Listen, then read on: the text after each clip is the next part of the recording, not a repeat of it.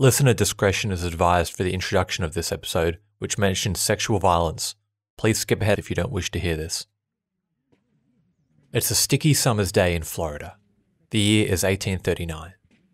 On the banks of the Loxahatchee River, the Snake Clan of the Seminole tribe go about their day. Young women weave baskets, older women sweep the camp, and children played tag, running in and out of the houses. The men were off hunting, expected to return soon with meat. For some time, the Seminoles had been at peace with the US government, and no trouble was expected. All of a sudden, the whinny of horses filled the air. From every direction, soldiers stormed into camp, their stark blue uniforms a striking contrast to the earthen colours of the wigwams and longhouses. The Snake Clan already knew Americans. With barely a word, the soldiers burst into their homes and dragged them out.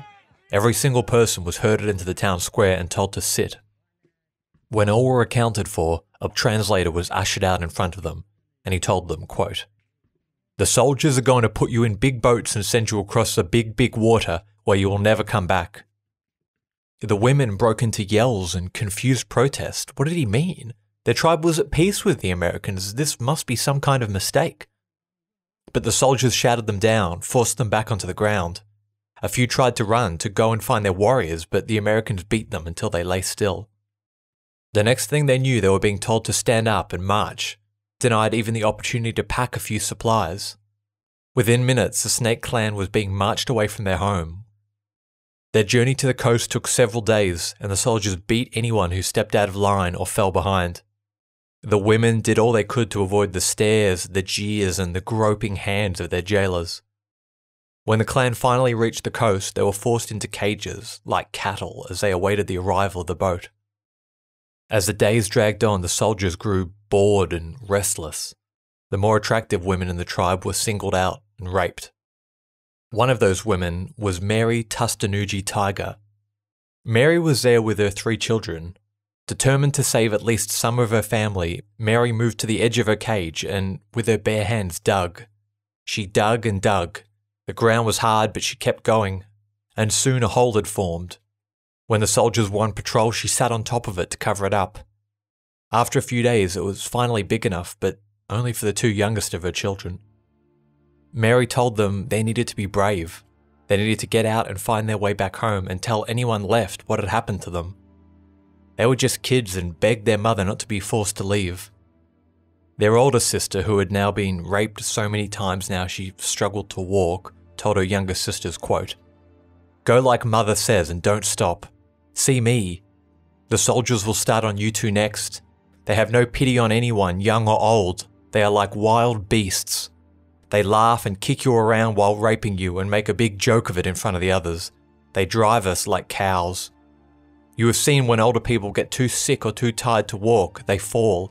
They get whipped and are made to get back up. If they are too helpless to get up and walk, the soldiers shoot them. If the babies cry too much, the soldiers throw them into a creek or hit them against a rock to kill them. Every Indian that lives through this sorrowful march can never live in peace again. Leave, run for your lives, you'll be free." With a final hug goodbye, the 2 youngest girls tearfully squeezed themselves through the dirt hole onto the other side of the cage.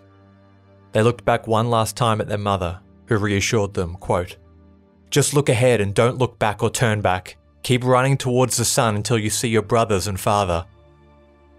As they disappeared into the night, their mother, sister, and other members of the Snake Clan began singing to draw the attention of the lookouts.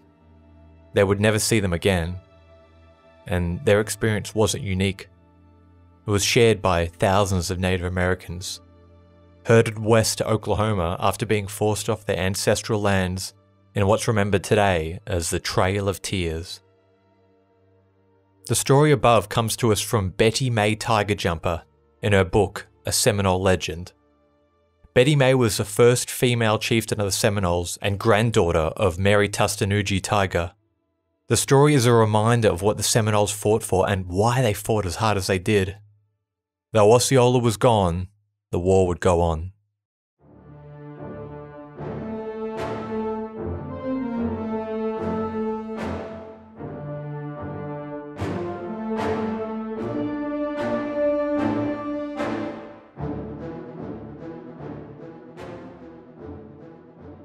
Welcome back to Anthology of Heroes, the podcast sharing stories of heroism and defiance from across the ages. Anthology of Heroes is a part of the Evergreen Podcast Network. As usual, I'm your host, Elliot Gates, and this is part 3, the conclusion to the story of the Seminole people of Florida and their courageous wars against the United States of America in the mid-19th century. In part 1, we walked through some of the most important history of the tribe. We covered their beginnings as an offshoot from another tribe. We talked about some of their most important ceremonies, and we saw the rise of Andrew Jackson, a no-nonsense, no-compromise senator and soon-to-be president. Nicknamed Old Hickory by his own men and Sharp Knife by his Indian foes, Jackson had little regard for Indian sovereignty and even less for black rights. We explored Jackson's wars with the Creek people and how the resistance of one Creek leader inspired a young boy named Osceola. And we finished up the episode with a first-hand account from a tribal chief who was forced to leave his ancestral homeland due to Andrew Jackson's infamous Indian Removal Act. In part 2, we saw the rise and fall of Osceola, who, for 18 months, was the figurehead of the Seminole resistance against Andrew Jackson. Charismatic, brave, and headstrong, Osceola was a source of fascination for the American public. He held the line against 3 veteran US generals with his unorthodox battle tactics, catching their troops unprepared over and over again. As his fame rose, he was in every newspaper, and artists flocked to Florida, desperate to capture his likeness and learn about the man who had caused such trouble for the US Army. But, as they say, the flame that burns brightest burns half as long. Osceola, tired and sick, had died in US custody after being betrayed under the flag of negotiation. Following his death, President Andrew Jackson remained as inflexible as ever. The death of one Seminole meant nothing when all the others still remained at large. Key amongst them were 2 chiefs, Billy Bowlegs and Abiaka, experienced chieftains with no plans on giving in anytime soon. We've mentioned these 2 in passing before, but with Osceola gone, these guys would be thrust into the spotlight. So this episode will focus on their resistance and the desperate measures they would resort to in order to cling on to their freedom for another week, another day, another hour. So let's get into it, the conclusion to the story of the Unconquered Seminoles. While Osceola was gone, very little changed on the ground for the Seminoles. Osceola had always been a source of fascination for the US public, and sure, he could certainly get a crowd riled up, but he had not been a chief. Over in the White House, Old Hickory, President Jackson, still refused negotiation of any kind. The Seminoles must leave Florida and migrate to Oklahoma. All black or mixed blood tribal members who resided with them must remain behind and return to enslavement on plantations. The Seminoles were in bad shape. 2,000 of them had been rounded up and shipped west, about 400 had been killed in combat, which left somewhere around about 1,000 still living free in Florida. Communication was scattered between the distant swamp villages, which made large-scale warfare very difficult, but not impossible. The mantle of responsibility rested on Billy Bowlegs in central Florida and Abiaka in the deep south, the Everglades. General Jessup, the main man driving the war against them, was getting tired. Out of all the generals that had come and gone from Florida, he had been the most successful by far, but now he kind of felt like he'd done all he could. He'd fulfilled his promise to the president, he'd captured a good majority of Seminoles and sent them west. Hell, he'd even got Osceola. But he didn't want to spend the best years of his military career chasing ghosts through the jungle. So he was in the process of handing things over to an up-and-coming colonel named Zachary Taylor. Better known by his nickname, Old Rough and Ready, Taylor was always ready to roll up his sleeves and get down in the mud with his soldiers. A major campaign deep into the uncharted heart of Florida was coming. Colonel Taylor had spent a stack of money mapping out northern and central Florida, but the South was still a bit of a no-man's land. Taylor was hoping that if he beat the Seminoles here, in their heartland, it would show them that they had nowhere to hide and they were better off surrendering. So, with the largest army the USA had put together since their 1812 war with Great Britain, came Old Rough and Ready. Taylor's spies told of a huge Seminole city somewhere around the banks of Lake Okeechobee, near modern-day Palm Beach, so this was his first point of call. As Colonel Taylor approached the outskirts of the lake, it was clear that his troops would not have the element of surprise. It was eerily quiet. Not even a single fisherman was visible on the banks. The cavalrymen soon realized that the ground was far too marshy for their horses. Their hooves were sinking in over and over, and they decided to continue on foot. The vegetation became an enemy of itself. The 5-foot-tall sawgrass cut the men's faces and hands as they waded through the quagmire, in up to their ankles. Troops took turn leading the columns, cutting through the vegetation with a machete. In the stifling heat, each man could only last a few minutes before having to rotate. Then, all of a sudden, they cut their way into a corridor. A place where the sawgrass had been stamped down to create a path. Had they stumbled across a secret route that the Indians themselves used? But no, Abiaka had ordered this path cut. As he suspected, the US troopers would come across it and follow the path of least resistance right into his killing field. From the tree line, he and 400 warriors lay in wait, arrows nocked and rifles primed. Billy Bowlegs, Wildcat, Alligator, and many other chieftains had all assembled under one banner. Perched up in the twisting branches of the cypress trees, they watched as the troopers walked right into their trap. There were 2 men per tree, one standing and the other prone, so they could cover each other as they reloaded. The plan was weeks in the making. What precious gunpowder they owned had been rationed out meticulously to each warrior, and their rifle barrels had been recut to accept the crude bullets they'd made themselves. All waited in silence, waiting for the first shot from the old war chief, old Abiaka, to signal the start of the ambush. Many of the young warriors began to grow restless, but Abiaka was patient. He had learnt which clothing denoted a higher rank in the US military, and he wanted to ensure he could line up as many officers as possible. He had seen that if these men were killed first, the whites broke into disorder. The first volley had to kill as many as possible. The signal given, the swamp rang out with noise. Abiaka's patience was rewarded as officers, captains, and even colonels fell by the dozen. The troopers' vision was completely obscured by the sawgrass. They heard the gunfire and the sounds of dead and dying men, but none knew where they were being attacked from. Men ran in all directions, looking desperately for the rest of their column and their commanding officer for guidance. The volunteer troops particularly were panicked without their officers, and many ran back straight to the prairie. Colonel Taylor, who was at the back, rushed forward with a fresh column of men to find out what was going on. Cool-headed as usual, he honed in on the biggest pockets of gunfire and directed fire back at them. A few of the younger braves broke off and began to run, but one of the chiefs, Alligator, raced over to them and blocked their path. To war, to the death, he told them grimly as he motioned them back. The 2 sides exchanged gunfire, but with Taylor's guidance, the soldiers rallied. With the element of surprise lost, the Seminole gunners began to pull back, keeping up fire so the US troopers couldn't follow them. It was a masterfully planned ambush, one Osceola himself couldn't have topped. Historian John Mahon noted of the battle, quote, "Never had Indians prepared a battlefield with greater care," while another historian, Thomas Tucker, stated, quote, "The ranking Indian leader Chief Abiaka had organized a brilliant defense."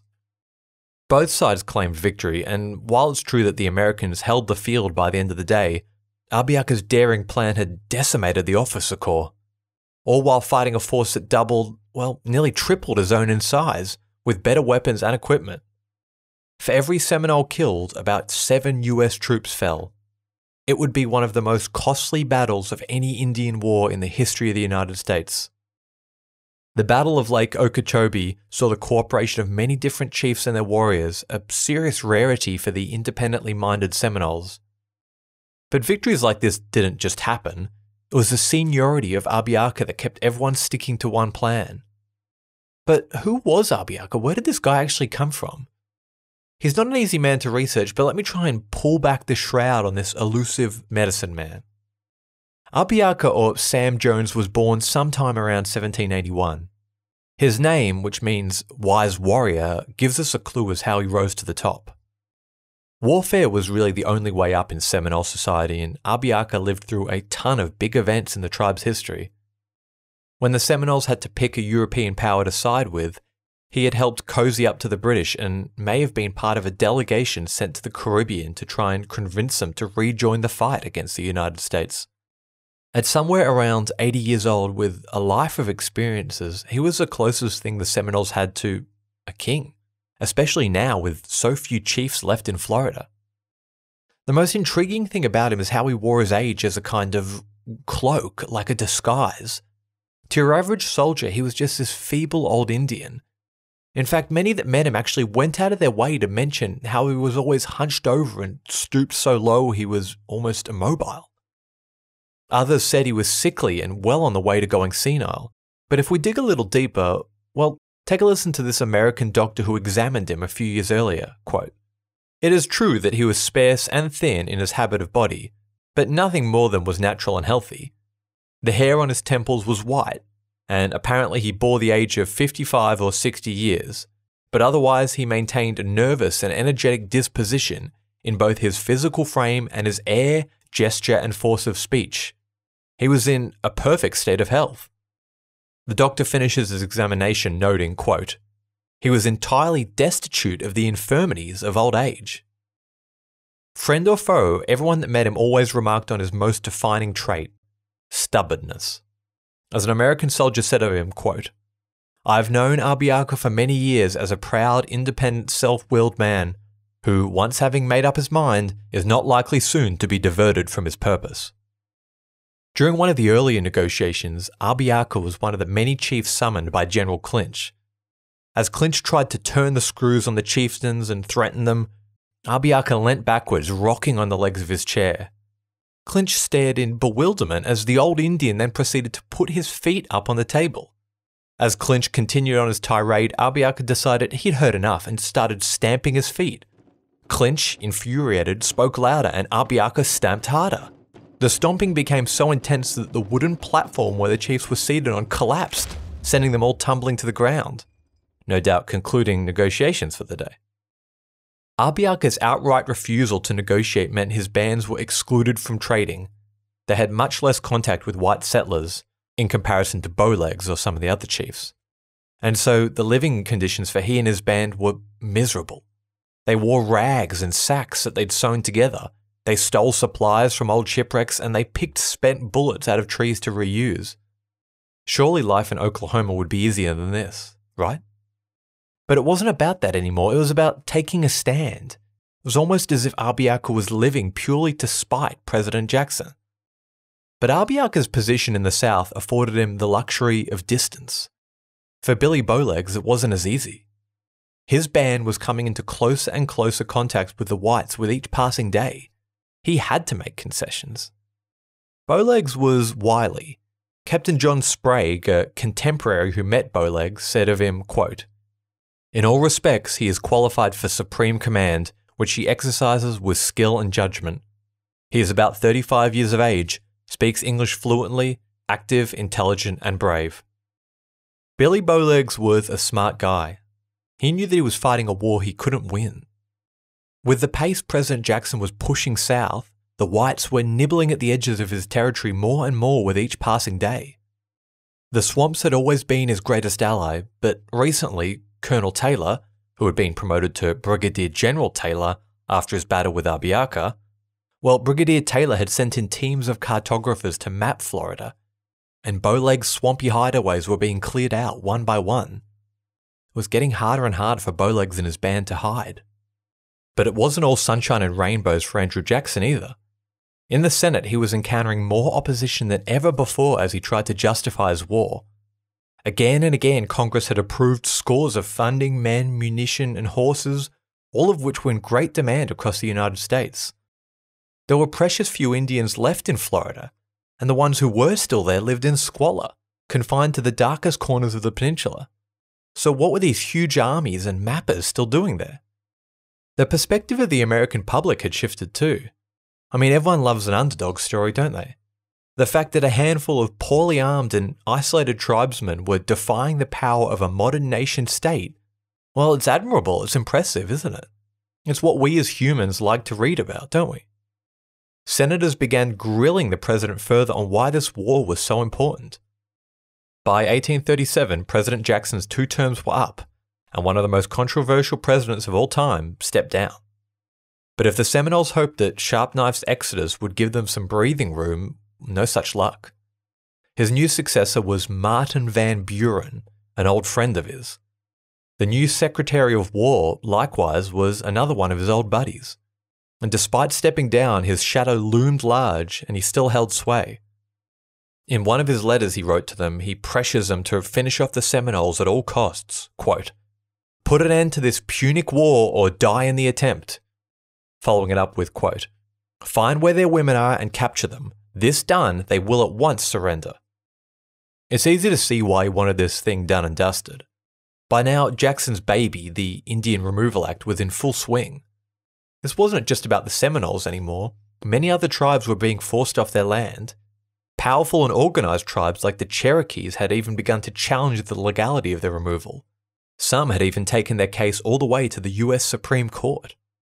Opposition was building, and the ex-president knew that if he faltered, if he gave one concession, word would spread that government policy could be negotiated, and that was dangerous. Billy Bowlegs and his followers were in the crosshairs, and Andrew Jackson's cronies were about to come at them with everything they had.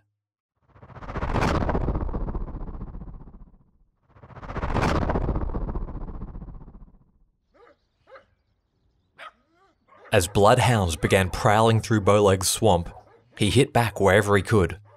His attacks were now all small scale. There were no more 400-man ambushes waiting in the sawgrass. All Bowlegs could do was rely on surprise. Once troopers began to fire back, he disappeared. A particularly costly exchange took place when Bowlegs ambushed a newly built trading post. The building had a strong guard of soldiers, and when the Indians sighted them, the men immediately went for their recently supplied Colt rifles. Unfortunately, at that moment they realized that they had not been supplied with ammunition to go with the Colts. Throwing their useless guns aside, the troops ran for it, all while Bowlegs and his men gunned them all down, 16 dead. In retaliation, an expedition was organized. The Seminoles that apparently had committed the massacre were caught and hung, and their bodies were left on the gallows to rot as a warning. Abiaka was sickened to hear about how the bodies of these warriors were being disrespected and remarked, quote, "We have given them," meaning soldiers from the USA, "heretofore when prisoners, a decent death and shot them instead of hanging them, like a dog." This shows us how the Seminoles viewed warfare compared to the Americans. An attack on a trading post of men who couldn't fire back was seen as perfectly legitimate. After all, the odds were against them. They felt they had to take victories wherever they could find them. Bowlegs and his men's saving grace were their cornfields.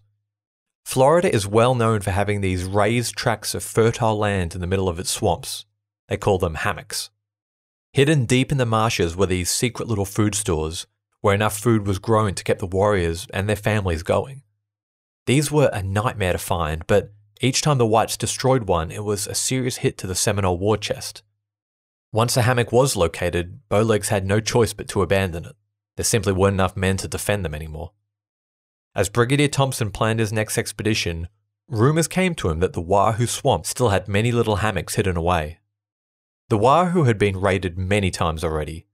US troopers had confiscated scores of corn, pigs, chickens, and weapons. Heavily depopulated and desolate, most believed it was pacified and the Seminoles had abandoned it. But some were insistent that the Wahoo still held more secrets. And so 50 men crammed into a canoe and followed through a tiny winding waterway. Thick with willows and almost overgrown, the troops must have thought the venture a complete waste of their time. There were no signs of habitation. The forest here was so dense, surely no one could live there. Sloshing through the mud, they pushed through the scrub and found an entire Seminole city. 3 villages with 28 structures and endless fields overflowing with pumpkin and corn. Sweat lodges, halls, food stores, weapon manufactories, all of it had been sitting there under their noses. This was one of the biggest scores they'd ever come across, and the Seminoles had kept it hidden all this time. The lodges, the halls, the houses, and the fields were soon put to the torch, and any unlucky Seminoles lingering were captured and sent away for transportation. The capture of this city put the bands in dire straits. Food now became a luxury, and many Seminole bands began to mull over the possibility of surrender. 2 chiefs were offered $5,000 each if they brought their bands in for relocation. I mean, these are huge sums of money. Officialdata.org says this is the equivalent to $170,000 in 2023, enough to give these guys a very good head start in Oklahoma. The government also began reaching directly into the tribe, offering set amounts of cash for each warrior, woman, and child that surrendered. And slowly, sadly, bands started to trickle out of the swamp and assemble for deportation. Abiaka had to do something. He needed something to bring the Seminoles together, regardless of band, chief, or location. So he came up with a solution. It's a strategy we see sometimes throughout history when a doomed people are faced with an unwinnable situation. Impossible odds, outnumbered, outgunned, starving, and sick. What could possibly inspire these people to fight on? Spiritual salvation. In this case, a prophet. In his youth, Abiaka had been involved in another war where someone had declared himself a prophet, and the announcement gave the people something to rally behind. If, in your heart, you believed someone had a connection to the Great Spirit, and that person told you that victory was around the corner, would you keep fighting? Maybe you would, maybe you wouldn't, but here many did. Abiaka didn't declare himself a prophet. Instead, he highlighted the powers of a 38-year-old man named Otolki Thloko, or Big Wind.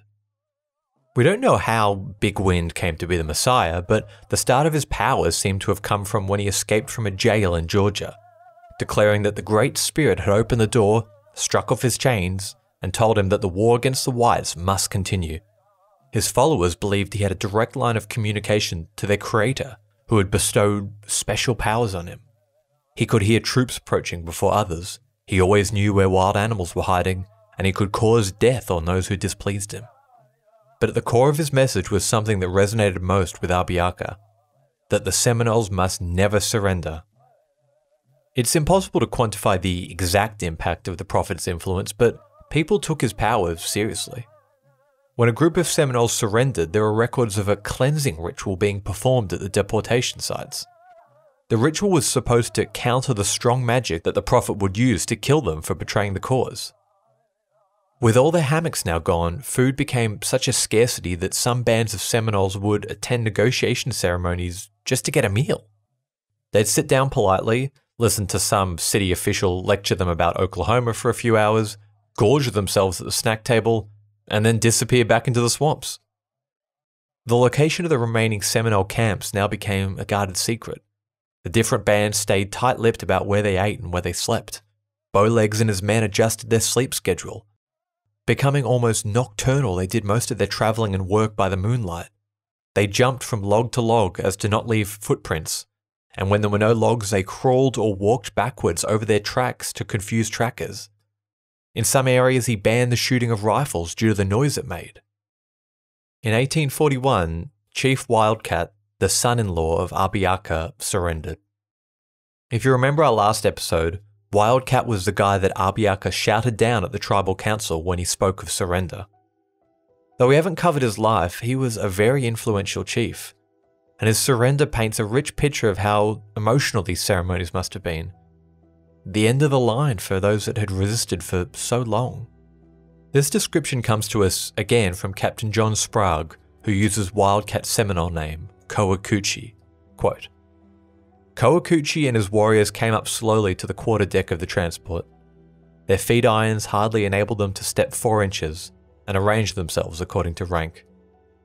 As they laid their manacled hands upon their knees before them, in the presence of so many whom they had so long hunted as foes, they hung their heads in silence. Not a cheering voice or expression could be seen or heard among the group. He then gives us a very poignant, very sad speech from Wildcat. In a subdued tone in front of all those who looked upon him as their leader and the men he'd fought against, he relayed this sad story, which I think is worth reading in full. Quote, I was once a boy when I saw the white man afar off. I hunted in these woods, first with a bow and arrow, then with a rifle. I saw the white man and was told he was my enemy. I could not shoot him as I would a wolf or bear, yet like these he came upon me. Horses, cattle and fields he took from me. He said he was my friend. He abused our women and children and told us to go from the land. Still, he gave me his hand in friendship. We took it. Whilst taking it, he had a snake in the other. His tongue was forked, he lied, and he stung us.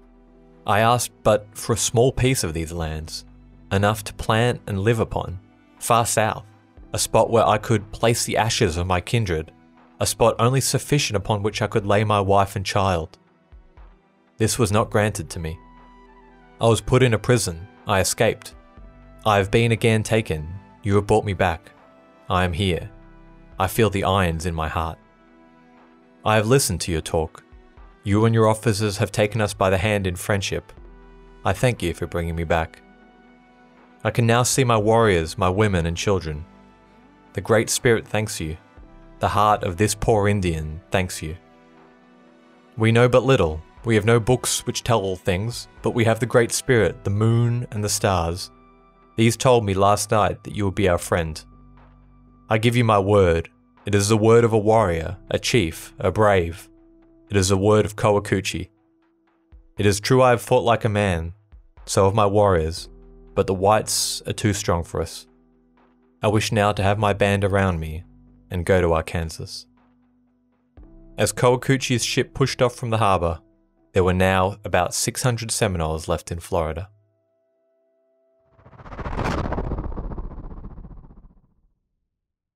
By 1842, the pendulum of Congress had finally swung back against Andrew Jackson's cronies.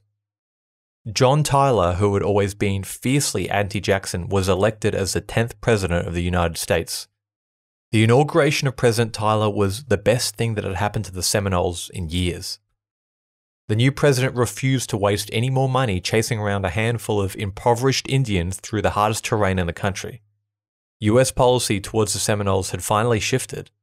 It was now pretty much whatever. As long as you don't attack us and you stay in your area, you can stay. But don't expect any money from us to help you live there. There would still be incentives to migrate, but no longer would there be patrols actively looking for Seminole hideouts. This led to an improved relationship between Billy Bowlegs' band and the whites living on his doorstep. Seminole men were a frequent sight around Tampa, Florida, where they would trade supplies, throw back a few whiskeys, and, if their English was good enough, swap war stories with their old enemies. They were there so regularly that the governor built them their own section where they could perform their ceremonies. The Seminole lifestyle was a source of curiosity for the whites, particularly one of the team sports they would play, where players armed with a stick would hit a ball between two goalposts. This game would eventually develop into the modern sport of lacrosse. While intermingling with the whites was okay with Billy Bowlegs, it wasn't with Abiaka. As suspicious as ever, the old chief banned most contact with whites under pain of death. He couldn't completely cut off trading. Western vices like tobacco and whiskey were too popular, but apart from these, his band kept to himself. From time to time, there was the odd murder, raid, or robbery. Though it's hard to pin down these on specific bands, the crimes seem to have usually been perpetrated by outsiders, roving bands of Seminoles who were either exiled or had never been part of Abiaka or Bowlegs' band. Even though according to tribal law these people were outside their society, the two chieftains made it their top priority to apprehend the troublemakers and hand them over to the whites to administer justice. They knew by now that American society lumped all Seminoles together. Whenever one of them caused trouble, it impacted them all.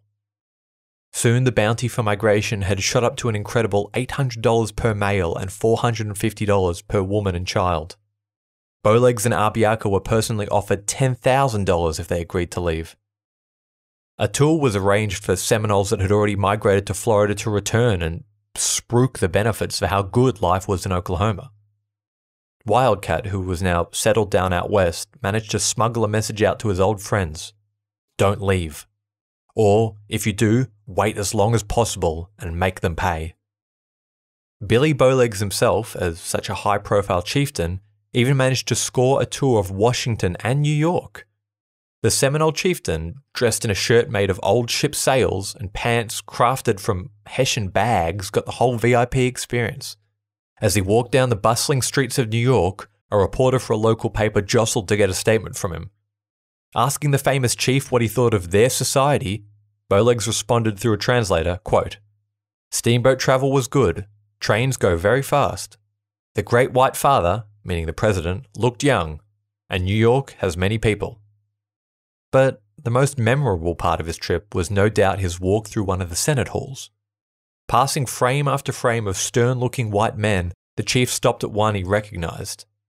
It was old Rough and Ready Taylor, the man he'd fought, and in his mind defeated, at Lake Okeechobee. Grinning and nodding, Bowlegs tapped on the portrait and told his attendants, "Me whip." One can imagine the guards clearing their throat uncomfortably before rushing him along. The tour was meant to impress upon Bowlegs the enormity of the resources that his enemy could draw upon, but he couldn't have cared less.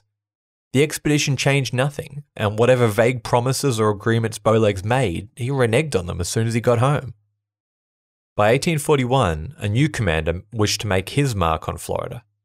Like the other 6 men that had preceded him, he was sure that it would be he who would force these stubborn Indians to migrate. Zachary Taylor, old Rough and Ready, had apathetically shifted into a policy of defense and bribery, but Colonel William Worth wanted to go on the offensive again.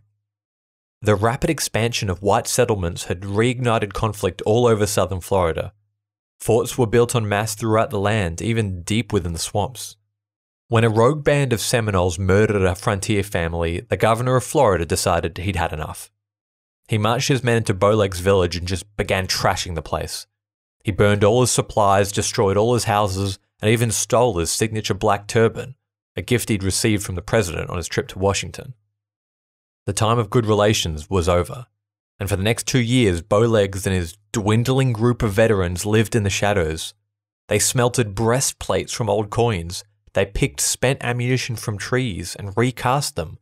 They did everything they could to hold back the tide. Magic songs were sung, medicine bundles were kept on their person, and the prophet worked overtime casting spells. But finally, in March 1858, with quite literally no food, no ammunition, and no clothing, Chief Billy Bowlegs emerged from the swamps and agreed to leave Florida. Sadly, we've got no record of any speech he gave or any descriptions of the meeting. Perhaps after so much time there was little to say. As the exhausted chief and his 150 followers looked back on their homeland as their ship sailed out to sea, it's impossible to know how they felt. For a proud old warrior like Bowlegs, he had a lifetime of stories to tell and a stack of money to live off. He arrived in Indian Territory as a wealthy landowner, but apart from that, I couldn't find anything concrete on what became of him. I saw a few stories that said he fought for the Union in the American Civil War, but the rest of his life is anyone's guess.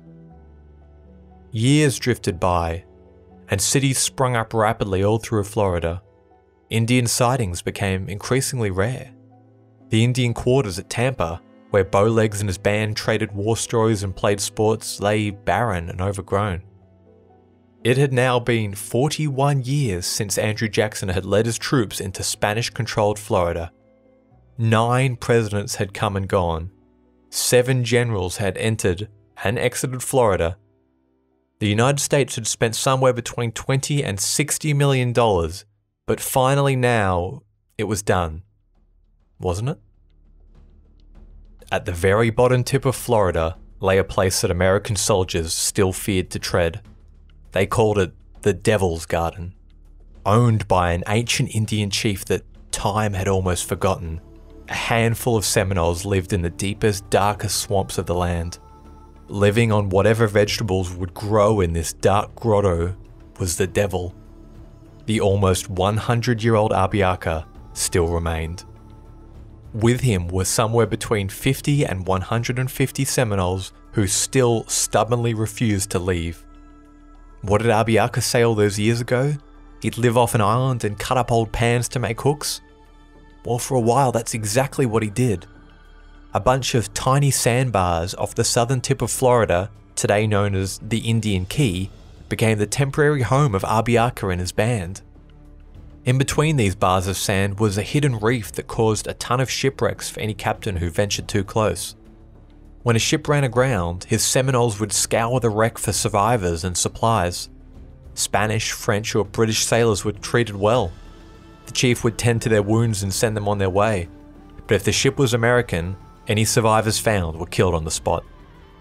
Living off the salvage they took from these sunken ships, Abiaka's band had kept themselves alive, just barely. when the authorities learnt that an old Indian had set himself up in the Keys, they scrambled a fleet to retake the islands. Finally, they'd get him, the last flicker of resistance left in Florida.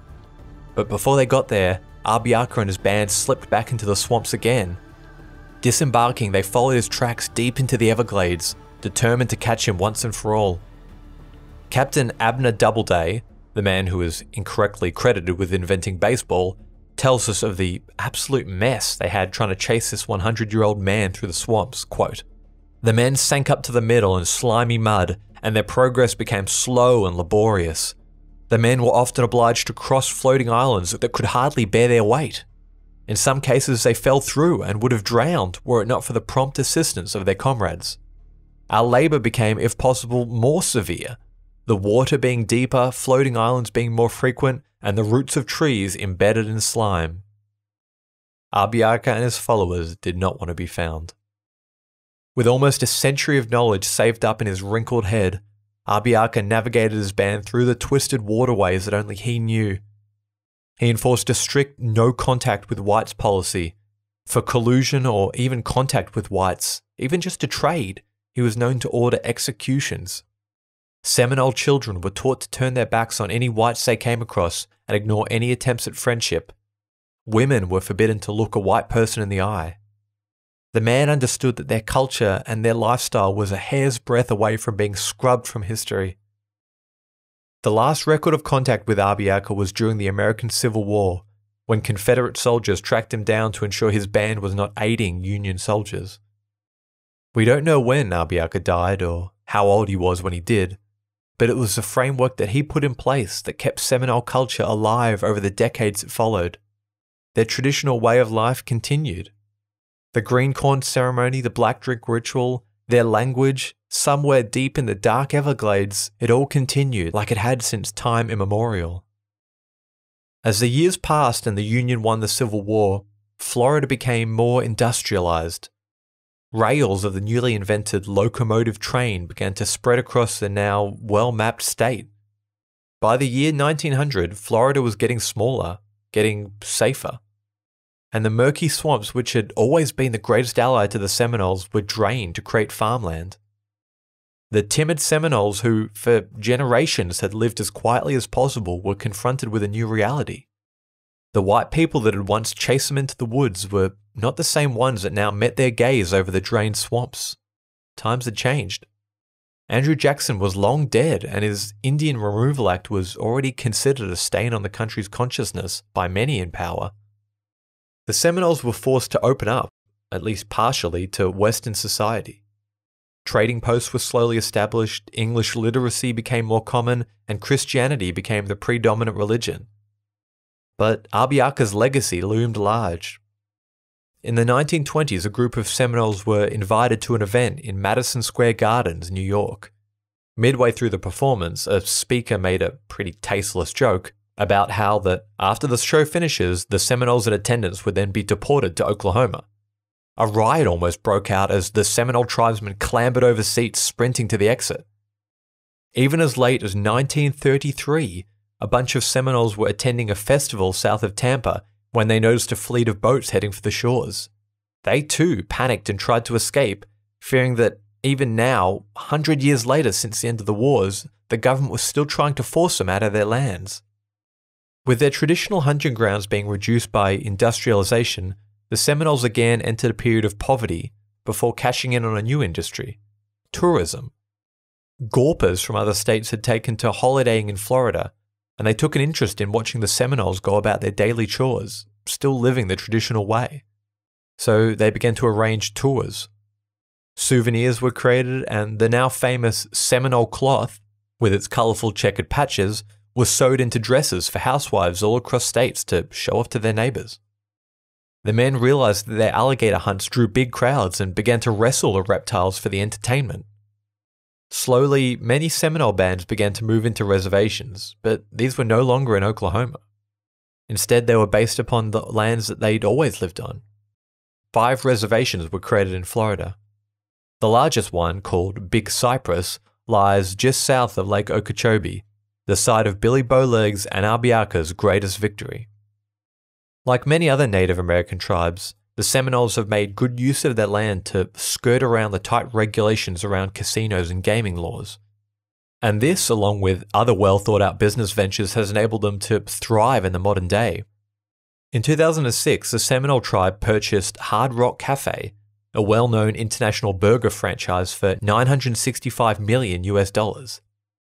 Dressed in their now iconic Seminole patchwork, Max Osceola Jr., the chairman of the tribe, announced to reporters, quote, "You're here for a special day in Seminole history. Our ancestors sold Manhattan for trinkets. We're now going to buy Manhattan back, one burger at a time." Today, there are around 4,500 Floridian Seminoles, most of which are descendants from those few who stayed behind with Abiaka. They no longer live in chickees or wigwams, and while a few hundred speak the Seminole language, English is now predominant. They look and act like every other American, but for all of them, they have a history that most of us are completely ignorant to, a history so unique and special. As a non-resident of the United States, I would say the Seminoles are not a well-known tribe. The names of Billy Bowlegs, Abiaka, or even Osceola are virtually unknown against the crowd favourites of Sitting Bull, Crazy Horse, Red Cloud, or Geronimo. A few statues around Florida are some of the only reminders that hint to this incredible legacy. In all the episodes I've researched, I've never come across people with such determination to really, and I mean really, stick it out until they had nothing left to give. So it's my hope that next time you're sitting at Hard Rock Cafe, chowing down on a burger while you look at a framed white jumpsuit supposedly worn by Elvis Presley, perhaps you'll think back to this fascinating group of people and what they endured to be here today. This has been Anthology of Heroes. If you've made it this far, maybe you'll consider being a patron. The show's patrons, Phil, Angus, Claudia, Malcolm, Alex, Seth, Lisa, and Tom, all throw me a few bucks a month, which allows me to invest in the show. Either way, thanks for listening, and see you on the next one.